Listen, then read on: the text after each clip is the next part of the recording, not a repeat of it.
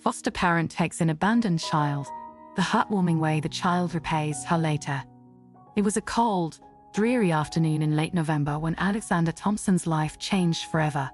The grey clouds hung low in the sky, casting a sombre mood over the small town of Brooksville. The wind whipped through the bare trees, sending leaves skittering across the pavement like lost memories. Alexander was on her way home from the grocery store, her mind occupied with the Samuel tasks of the day. She was a woman in her late 50s, with short silver hair and a kind face that had seen its share of hardship. She lived alone in a modest house on the outskirts of town, her days filled with volunteer work and tending to her garden. Life was quiet for Alexander, and she had grown accustomed to the solitude that came with it. As she turned the corner onto Maple Street, something caught her eye. A small figure huddled on the steps of an abandoned building. The sight stopped Alexander in her tracks.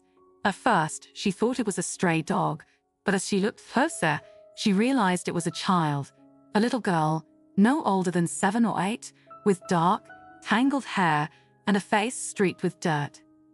Alexander's heart ached at the sight. She approached the child cautiously, her voice soft and gentle. "Hello, sweetheart. Are you okay?"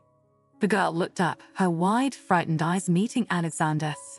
She didn't speak, but the fear in her gaze was unmistakable.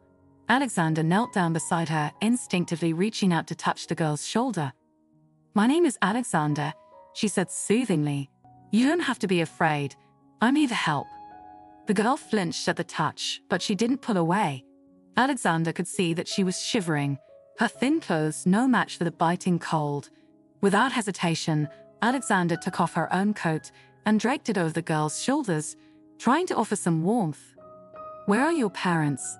Alexander asked, her heart sinking as she noticed the girl's bare feet and the bruises on her arms. The girl shook her head, her lips trembling as she finally spoke. I don't know." It was clear to Alexander that the child was alone, abandoned, and terrified. She couldn't leave her there, not in this condition. Alexander's protective instincts kicked in, and she knew she had to do something. "Come with me," Alexander said gently, holding up her hand. "I'll take care of you." The girl hesitated for a moment, her eyes searching Alexander's face as if trying to decide whether or not to trust her. Finally, she placed her small, cold hand in Alexander's, and the two of them walked together towards Alexander's home. As they walked, Alexander's mind raced with questions. Who was this child? Where had she come from? And why was she all alone in the world? But for now, those questions would have to wait. The important thing was getting the girl to a safe, warm place. Alexander's house was warm and inviting, a stark contrast to the cold, desolate streets outside. She led the girl inside, where the smell of freshly baked bread filled the air. Alexander had always found comfort in baking, and today was no different. It was her way of bringing warmth and love into her home, even when she was alone. "Let's get you cleaned up, sweetheart," Alexander said as she guided the girl to the bathroom. "You can take a warm bath, and I'll find you some clean clothes." The girl didn't resist as Alexander helped her into the tub, the warm water washing away the dirt and grime. Alexander couldn't help but notice the bruises on the girl's arms and legs, signs of a life that had been anything but easy. Her heart ached for the child, and she resolved to do whatever it took to protect her. After the bath, Alexander dressed the girl in a soft, oversized sweater and a pair of leggings that she had found in the back of her closet. They were much too big, but they would have to do for now. "What's your name, darling?" Alexander asked as she gently brushed the girl's hair, trying to bring some order to the tangled mess. The girl hesitated, her eyes downcast. "Kirsten," she whispered. "That's a beautiful name," Alexander said with a smile. "Kirsten, I'm going to take care of you, okay? You don't have to worry about anything." Kirsten nodded, but she didn't say anything else. Alexander could see that the girl was still scared, still unsure of her new surroundings. But there was a spark of trust in her eyes, a glimmer of hope that Alexander clung to. That night, Alexander made Kirsten a simple meal, chicken soup and bread with butter. Kirsten ate slowly, her eyes darting around the room as if she were afraid someone might take the food away. Alexander watched her with a mixture of sadness and determination. She didn't know where Kirsten had come from or what she had been through, but she knew one thing. This child needed love, stability, and a safe place to call home. As the days turned into weeks, Alexander and Kirsten settled into a routine. Alexander took Kirsten shopping for clothes and toys, making sure she had everything she needed. She enrolled her in school, where Kirsten slowly began to make friends and catch up on the education she had missed. But despite the progress Kirsten was making, there was still a mystery that weighed heavily in Alexander's mind. Where had Kirsten come from? Why had she been abandoned? And who had hurt her? Alexander had tried asking Kirsten about her past, but the girl would always shut down, refusing to talk about it. Alexander didn't want to push too hard, knowing that Kirsten needed time to heal, but the questions lingered, and Alexander couldn't help but feel that there was more to Kirsten's story than she was letting on. As the weeks passed, Alexander noticed that Kirsten had a tendency to become anxious whenever they left the house. She would cling to Alexander's hand, her eyes darting nervously around as if she were expecting something, or someone to appear at any moment. It was clear that Kirsten was still haunted by whatever had happened to her before Alexander found her. One afternoon, after picking Kirsten up from school, Alexander decided to take a different route home. They passed by the town's main square, where a group of people had gathered for a local farmer's market. As they walked through the square, Alexander felt Kirsten's grip tighten on her hand. "What's wrong, sweetheart?" Alexander asked, noticing the fear in Kirsten's eyes. Kirsten didn't answer, but she kept looking over her shoulder, her expression one of growing panic. Alexander followed her gaze, but she couldn't see anything unusual, just the usual hustle and bustle of the market. "Do you see someone you know?" Alexander asked gently, trying to understand what was causing Kirsten's distress. Kirsten shook her head, her voice barely a whisper. "No, I don't like it here." Alexander frowned, her concern growing. "We can go home if you want. You're safe with me, Kirsten. No one's going to hurt you." Kirsten nodded, but she didn't relax until they were back in the car, heading home. Alexander couldn't shake the feeling that there was something, or someone, that Kirsten was afraid of, but without more information, there was little she could do to protect her. That evening, after Kirsten had gone to bed, Alexander sat down at the kitchen table and opened her laptop. She had been reluctant to pry into Kirsten's past, but now she felt she had no choice. She needed to know what had happened to this child, and she needed to know if there was anyone out there who might be looking for her. Alexander started by searching the local news archives, looking for any reports of missing children that matched Kirsten's description. It was a long shot, but it was all she had to go on. Hours passed as she combed through article after article, but nothing seemed to fit. Just as she was about to give up for the night, Alexander stumbled across a report from a neighboring town. It was a story about a man who had been arrested for child abuse and neglect. The article mentioned that the man's daughter had been taken into protective custody, but the details were vague. There was no name, no photo, just a brief mention of the case. Alexander's heart raced as she read the article. Could this be connected to Kirsten? Was it possible that she had been taken from an abusive home and somehow ended up in Brooksville? She printed out the article and placed it in a folder with the other information she had gathered. She would take it to the local authorities the next day and see if they could help her piece together the puzzle. But as she closed her laptop and got ready for bed, Alexander couldn't shake the feeling that she was getting closer to the truth, and that the truth might be more than she was prepared to handle. The next morning, Alexander took the folder of information to the local police station. She explained the situation to Officer Samuel Ramirez, a kind man in his early 40s who had known Alexander for years. "Alexander, I know you're concerned about Kirsten, and I want to help," Officer Ramirez said as he looked through the papers she had brought. "But without more concrete evidence, it's hard to say if this report is connected to her." Alexander sighed, feeling a sense of frustration. "I understand, Samuel, but I can't shake the feeling that something isn't right. Kirsten is so afraid, and the bruises, the way she was when I found her, it all points to something terrible." Officer Ramirez nodded thoughtfully. "I'll look into it, Alexander. I'll reach out to the authorities in the neighboring town and see if they have any information that might help us. In the meantime, keep doing what you're doing, providing Kirsten with a safe and loving home. That's the most important thing right now." Alexander thanked him and left the station, her mind still racing with questions. She knew that the road to uncovering the truth wouldn't be easy, but she was determined to do whatever it took to protect Kirsten. Over the next few days, Alexander continued to care for Kirsten, doing her best to make the child feel safe and loved. But she couldn't stop thinking about the report she had found and the possibility that someone might be looking for Kirsten. One evening, as they were sitting on the couch together watching a movie, Alexander noticed that Kirsten seemed distracted. She kept glancing out the window, her expression tense. "What's on your mind, sweetheart?" Alexander asked, pausing the movie. Kirsten hesitated, her small hands fidgeting nervously in her lap. "Alexander, do you think he'll find me?" Alexander's heart skipped a beat. "Who, Kirsten? Who are you afraid of?"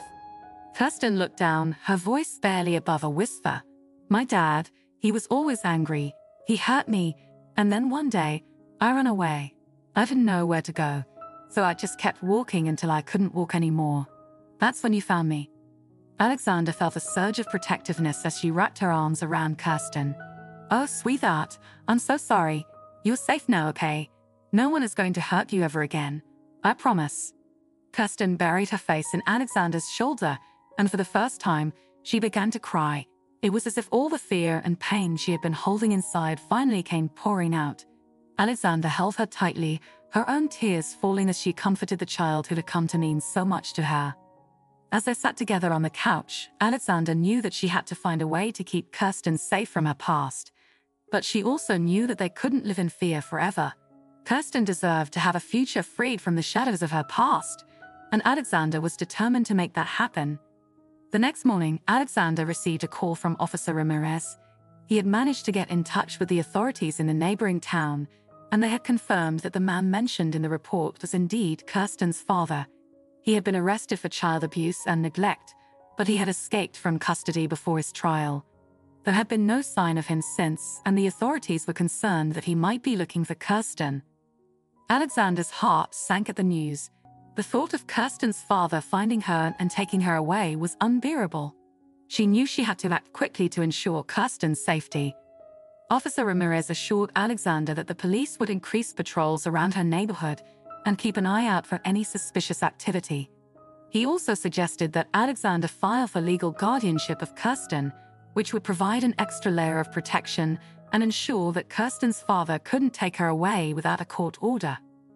Alexander agreed, and with the help of a lawyer, she began the process of becoming Kirsten's legal guardian. It was a complicated and time-consuming process, but Alexander was determined to see it through. Kirsten had become a part of her life, a part of her heart, and she couldn't bear the thought of losing her. As the weeks passed, Alexander and Kirsten continued to grow closer. Kirsten began to open up more about her past, sharing bits and pieces of her life before she met Alexander. It was clear that she had been through a lot of pain and trauma, but with Alexander's love and support, she was slowly beginning to heal. One day, as they were walking through the park, Kirsten stopped suddenly and looked up at Alexander with a serious expression. "Alexander, can I ask you something?" Kirsten said, her voice hesitant. "Of course, sweetheart. You can ask me anything," Alexander replied, kneeling down to be at eye level with Kirsten. Do you think I could call you Mom?" Kirsten asked, her voice barely above a whisper. Alexander's heart swelled with emotion, and she felt tears welling up in her eyes. "Oh, Kirsten, I won't be ominous if you call me Mom," she said, her voice choked with emotion. Kirsten smiled, and for the first time, Alexander saw a light in her eyes that hadn't been there before. It was a moment of pure, unfiltered joy, and Alexander knew that they were on the right path. The day finally came when Alexander was granted legal guardianship of Kirsten. It was a day filled with mixed emotions, relief, joy, and a lingering sense of fear that Kirsten's father might still be out there, looking for her.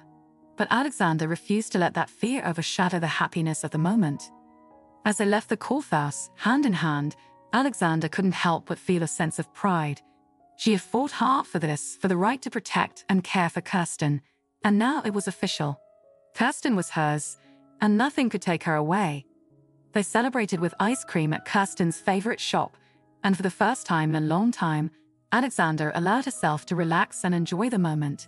She watched as Kirsten laughed and smiled, her eyes bright with happiness. It was a sight that warmed Alexander's heart and made all the struggles worth it. But just as they were about to leave the ice cream shop, something unexpected happened. A man walked in, his face partially obscured by a baseball cap. Alexander's heart skipped a beat as she recognized him. It was Kirsten's father. He spotted them immediately, his eyes narrowing as he took in the sight of Kirsten sitting happily beside Alexander. Without a word, he started towards them, his expression menacing. Alexander's heart raced as she quickly stood up, placing herself between Kirsten and the man. "What do you want?" she demanded, her voice steady despite the fear gnawing at her insides. The man stopped, his eyes locked on Kirsten. "She's my daughter. I'm here to take her back." "No, you're not," Alexander said firmly. "You lost that right the moment you hurt her. Kirsten is mine now, and I won't let you take her." The man's face twisted with anger, and for a moment Alexander thought he might try to force his way past her. But then something unexpected happened. Kirsten stepped forward, her small frame trembling but her voice strong. "I'm not going anywhere with you," Kirsten said, her eyes filled with determination. "Alexander is my mom now, and I want to stay with her. You can't hurt me anymore." The man hesitated, his expression faltering as he looked at Kirsten. It was clear that he hadn't expected her to stand up to him, and for a moment he seemed unsure of what to do. But before he could make a move, the door of the ice cream shop opened, and Officer Ramirez walked in, flanked by two other officers. They had been keeping an eye on Alexander and Kirsten ever since the court hearing, and they had been alerted to the man's presence by a concerned bystander. The man was quickly taken into custody, and as he was led away in handcuffs, Alexander felt a wave of relief wash over her. It was over. Kirsten was safe. In the days that followed, Alexander and Kirsten began to settle into their new life together. The fear that had once overshadowed their days was gone, replaced by a sense of peace and security that neither of them had felt in a long time. Kirsten continued to thrive under Alexander's care, her confidence growing with each passing day. She made new friends, excelled in school, and found joy in the little things, like baking cookies with Alexander, playing in the park, and reading bedtime stories together. But the most heartwarming moment came one evening as Alexander and Kirsten were sitting on the porch, watching the sunset. Kirsten turned to Alexander, her eyes shining with love and gratitude. "Mom," Kirsten said softly, "I'm so happy you found me. I don't know what I would have done without you." Alexander smiled, her heart swelling with emotion. "I'm the lucky one, Kirsten. You've brought so much joy into my life, and I'm so proud to be your mom." Kirsten hesitated for a moment, then reached into her pocket and pulled out a small worn piece of paper. She handed it to Alexander, her voice trembling with emotion. "I made this for you. It's not much, but it's a thank you for everything you've done for me." Alexander unfolded the paper and felt her breath catch in her throat. It was a drawing, a simple, childlike depiction of Alexander and Kirsten standing together, hand in hand, with a bright sun shining above them. Below the drawing were the words, written in Kirsten's careful handwriting, "Thank you for being my mom." Tears filled Alexander's eyes as she looked at the drawing, her heart overflowing with love. She pulled Kirsten into a tight embrace, holding her close as she whispered, "I love you, Kirsten, more than anything in the world." "I love you too, Mom," Kirsten whispered back, her voice filled with warmth and sincerity. As they sat together on the porch, the sun dipping below the horizon, Alexander knew that their journey had only just begun. They had faced challenges, uncovered painful truths, and overcome obstacles that had once seemed insurmountable. But through it all, they had found something precious: love, trust, and the unbreakable bond between a mother and her child. And in that moment, Alexander knew that she had found her purpose. She had taken in an abandoned child, given her a home, and in return, she had received the greatest gift of all: a family.